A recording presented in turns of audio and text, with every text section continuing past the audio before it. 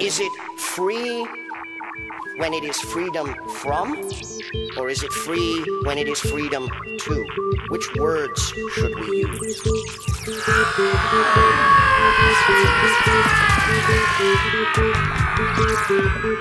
By chat, by email, by video exchange, by file sharing, we are connected to ourselves.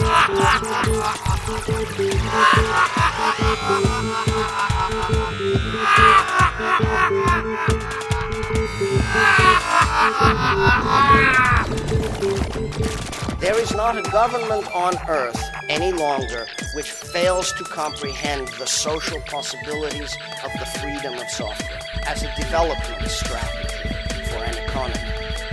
There is not a culture business on earth which is unaware of the competition in which its distribution arm now finds itself.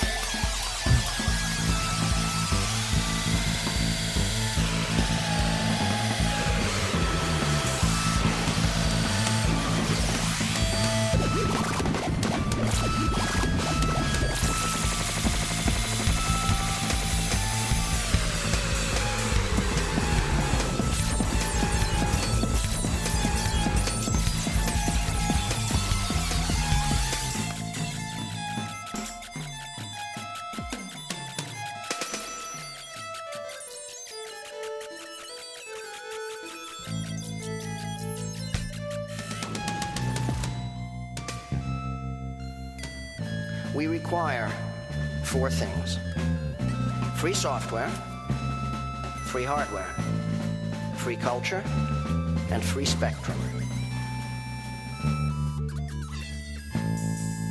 Free software, it needs hardly any definition.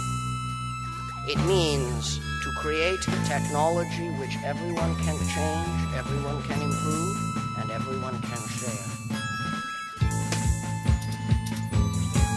Free hardware is essentially a conservative crime. It means keep the military occupation out of the net. Keep the hardware from obeying Mr. Eisner rather than the person who bought it. Make sure that hardware responds to the people to whom it belongs, not to the people who send bit streams through it.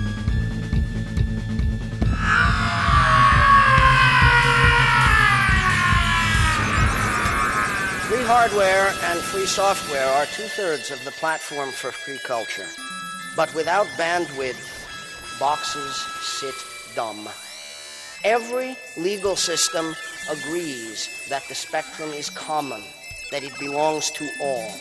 And every legal system denies as practical reality what it proposes as principle. Every system continues to maintain that government must control how spectrum is used, sometimes quite explicitly for the purpose of remaining in power, sometimes in a claim of some civilizing mission on the belief that government and only government can really artfully determine who ought to speak to the masses.